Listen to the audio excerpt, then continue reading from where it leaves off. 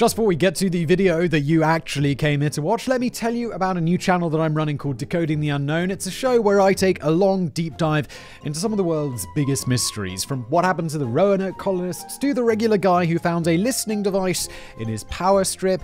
It's absolutely terrifying, and it's always a bit of a wild ride. You can find a link below. I hope to see you over there.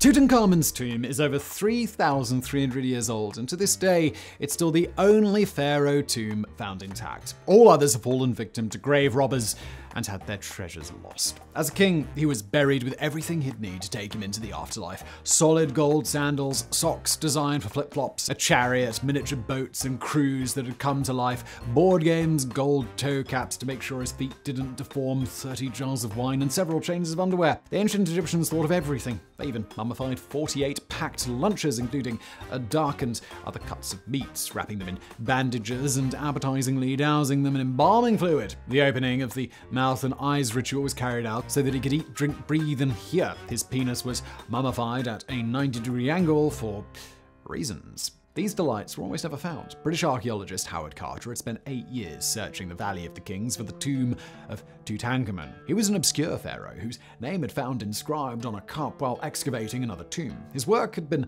funded by Lord Carnarvon, who'd grown frustrated and tried to call off the hunt. Carter pleaded for one more season, and miraculously it paid off. On the 4th of November 1922, his workers were taking a break when his young water boy, who'd been playing with a stick in the sand, discovered a stone step. This was the first in the staircase leading down to Tutankhamun's burial chamber. They cleared the sand and the rubble, summoned Carnarvon, and broke into the tomb. Carter was the first to look. When asked if he could see anything, he replied yes. Wonderful things. He was right. Inside were over 5,000 treasures, many gilded with gold. Each room shone.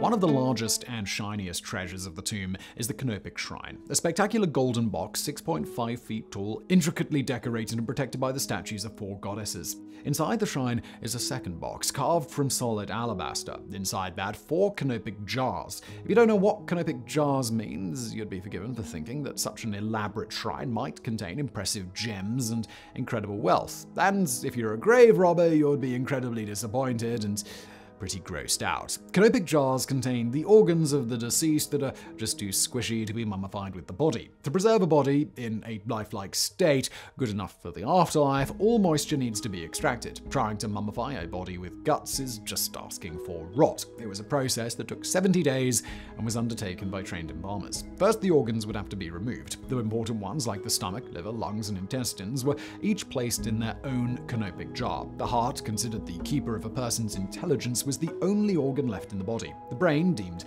unimportant, was mushed up and pulled out of the person's nostrils with a hook and then discarded. Next, the body was dried with natron, a type of salt. Finally, the body was wrapped with linen bandages and decorated. There were extra steps for VIPs like amulets, protective inscriptions, and golden death masks, but this is the basic gist. 2 things stand out about Tutankhamun's mummy. Firstly, he was buried without a heart. This would have caused him massive problems, as it was believed that after your death, your heart would be weighed against the feather of Ma'at, a symbol of justice and truth. The result would determine whether or not you committed good deeds on Earth, and how the god Osiris decided whether or not you were worthy to live forever in the afterlife. On the occasions that the heart couldn't be preserved, a heart scarab could be substituted in its place, but none was found for Tutankhamun.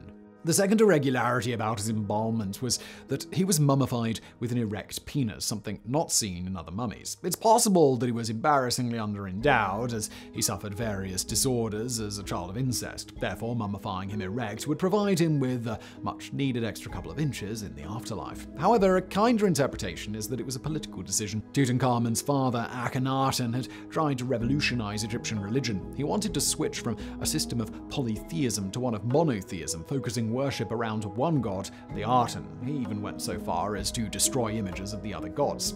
Tutankhamun disagreed with this and worked during his reign to reverse the changes. His death seemed to be used as a way to raise the importance and profile of the gods that his father had tried to erase. This can be seen in the paintings in the tomb. Traditionally, kings were depicted by being greeted by Osiris, the god of the underworld. The paintings in Tutankhamun's tomb show him not being greeted by, but actually becoming Osiris. The erect penis symbolizes Osiris's regenerative powers, so mummifying him in this way helped him resemble the god. And the embalmers didn't stop with his penis, they also doused him with an enormous amount of black liquid thought to resemble Osiris's skin tone. The transformation might even explain Tutankhamun's missing heart. In one story, Osiris is cut to pieces by his brother Seth and his heart is burnt. So if Tutankhamun was to become the god, his heart would have to be removed too. Unfortunately, in this life at least, the adjustments to the mummification process didn't turn out too well for Tutankhamun. The black liquid somehow managed to ignite inside his sarcophagus and his body was found burnt and charred. Worse than this partial cremation, his penis, which was erect when first uncovered, somehow snapped off and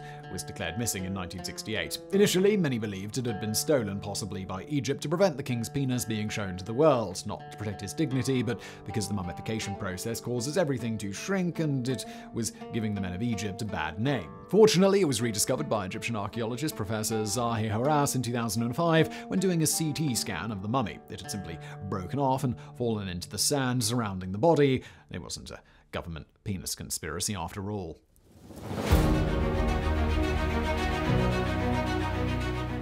Next to the rooms filled with golden artifacts, including a chariot and a gilded hippo bed, it's easy to overlook one of Tutankhamun's most incredible treasures, a fairly simple iron dagger that was discovered wrapped inside his bandages. Of course, it had to have a bit of bling, and it did have a gold sheath decorated with a lily and jackal. But amongst all the gold of the tomb, the grey iron was considered far more valuable. Why? Tutankhamun was mummified in 1323 BC, the Bronze Age. Iron was incredibly rare, and it was valued 10 times more highly than gold. Only small amounts of the ore were accessible at the time, and it was of such low quality that it was only used for makeup, dyes, and artistic purposes rather than for making tools. To craft a dagger, a larger and higher quality source of the metal was needed, and they got it from space, not from the pyramid-building Balians, of course. They harvested it from meteorites. Ancient Egyptians called it iron of the sky or metal from the heavens. The metal from Tutankhamun's dagger has been analyzed using portable X-ray fluorescence spectrometry to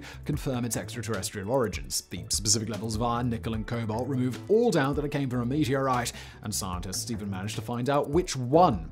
The Karga meteorite, discovered in Mersa Matruh, a seaport 150 miles west of Alexandria. Understandably, the ancient Egyptians believed objects that fell from the sky to be gifts from the gods, so crafting a meteorite into a dagger was rather fitting.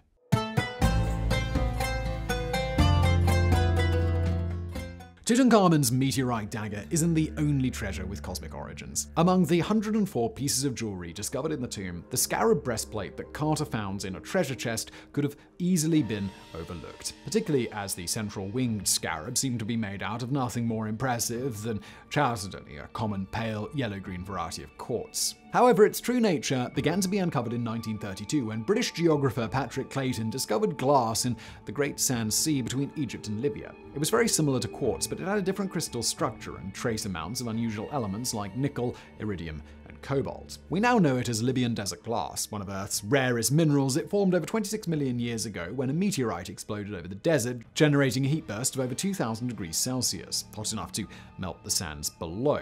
Similar to the formation of trinite, the glassy residue created by the testing of nuclear bombs in the desert. The similarities between Libyan desert glass and Tutankhamun's scarab were noted straight away, but it wasn't until 1998 when the breastplate was analyzed and the material was confirmed. Whether or not his jewelry designers were aware they'd crafted him a scarab out of one of the rarest minerals on Earth will never be known. And why a scarab? A dung beetle doesn't seem like an obvious choice for jewelry. It's actually kind of hard to think of something worse, like maybe a tapeworm or something. However, to the ancient Egyptians, the scarab represented much more than just a creepy feces-collecting insect. The dung beetle was a symbol of the eternal cycle of life. This was probably based on the misconception that the dung ball was created by males as an egg. In fairness to the ancient amateur insectologists, females would burrow into the dung balls and lay their eggs inside, so their young have something to eat when they hatch. A nice first meal, we suppose. For someone observing the baby dung beetles emerging, it looked as though the male had disappeared underground and emerged emerged as a youngster without any females involved. This led to the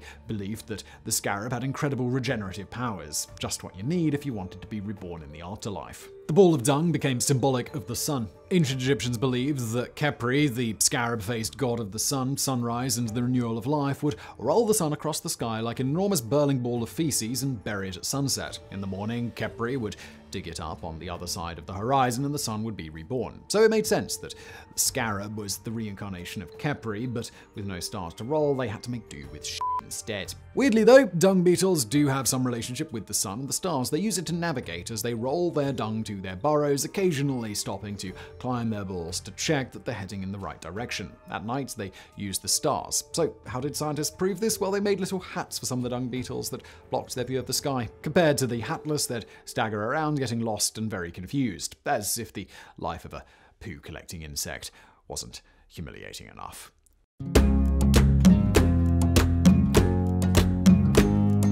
One of the most heartwarming of Tutankhamun's treasures is the Golden Throne. The throne was incredibly important to the ancient Egyptians as it was the emblem of the goddess Isis. To sit on the throne was to sit in the lap of the goddess as her son Horus. Therefore, a king was sacred as he was literally Horus, the son of a goddess. Of the 6 thrones buried with Tutankhamun, the Golden Throne depicting a scene of him and his wife is usually considered the most beautiful. Unlike some of the other treasures, it wasn't solid metal. Instead, it was carved from wood and covered with sheets of gold, inlaid with precious stones and quartz, and decorated with, rare at the time, silver. The main scene that covers the back of the throne shows Tutankhamun and his wife Ankhesenem. Most of you who'd studied it believe it to depict an incredible love between the couple. She's shown rubbing oil and perfumes into his shoulders, an act of great affection. They're also each wearing only one sandal, indicating that they shared everything. If it were a true love story, it was an incredibly tragic one. Not only did Tutankhamun die young at the age of 18, he wasn't buried alone. In his tomb were 2 tiny coffins containing 2 carefully mummified bodies wrapped in linen and wearing gold masks. They've been identified as stillborn female fetuses, one of 5 months gestation and the other of 9 months. X-rays revealed that they both had the same scoliosis and related genetic conditions as Tutankhamun, indicating that they were his unborn daughters.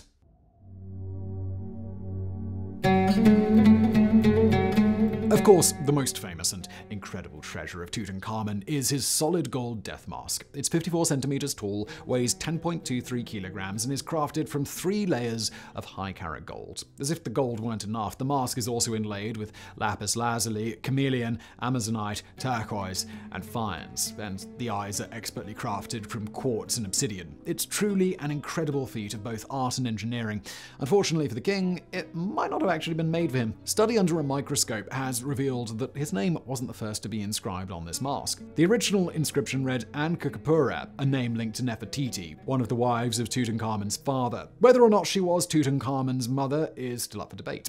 The name isn't the only irregularity that suggests it wasn't meant for him. The mask has its ears pierced, something only seen in women and children at the time, not in men. The gold faces of the canopic coffinets have piercings too. It's now thought quite likely that many of his treasures were not actually made for him, but for Nefertiti, who died before him. So was she robbed of her mask? Possibly. She worked with Akhenaten, Tutankhamun's father, in his religious revolution. When Akhenaten died, she co-ruled with Tutankhamun, who was only 8 at the time, and tried to find a middle ground between the 2 religions. During her reign, she probably planned for a glorious afterlife and burial as a full pharaoh, including the gold death mask. However, on her death, 2 religiously traditional generals took control, with Tutankhamun as a pharaoh puppet. They politically downgraded her, and she was likely buried as a queen and not a pharaoh. Her most expensive funeral items were therefore unused and handed down to Tutankhamun instead. The other theory is that after her husband's death, she became entitled to something much better than she'd initially planned and gave her cast-offs to Tutankhamun. The search for her tomb is still ongoing. Whether it will be the grave of a queen or the tomb of a pharaoh boasting even more incredible treasures than Tutankhamun's remains to be seen. As if having to wear your mum or stepmom's hand-me-downs for eternity in the afterlife wasn't enough, Tutankhamun's mask was to bring yet more humiliation. The long braided beard was made separately and attached with a simple mechanism and a small dowel. In 2014, workers in the Egyptian Museum in Cairo had to move the mask to fix the light in the display case. When they went to return it, they accidentally knocked the beard off. Presumably, they panicked as, instead of reporting it and conducting a simple fix, they decided to use quick-drying epoxy glue to stick it back on. And they they did it rather wonkily. The job was so shoddy that some of the glue leaked out of the side, and they tried to scrape it off with a spatula, leaving visible scratches in the gold. Their mishap was obviously discovered. It's one of the most famous and photographed ancient Egyptian artifacts of all time. To say people were furious would be an understatement. Fortunately for the mask, it was sent to experts in Germany to restore using traditional materials like wood and beeswax. Unfortunately for the museum workers, including a former museum director and former head of restoration, they faced dismissal, fines, and are due to stand trial. While the 8 workers clearly shoulder much of the blame, some was also given to declining standards in the museum. Retiring staff and old infrastructure had led to the neglect of many of the mummies and relics of the pharaohs. With the support of many and anger of others, most of the antiquities and the entirety of Tutankhamun's collection are now being transferred to the Grand Egyptian Museum, a €750 million project in Giza, due to open in November 2022. Hopefully the treasures will be safe there, and nothing else will be scratched, broken, or snapped off.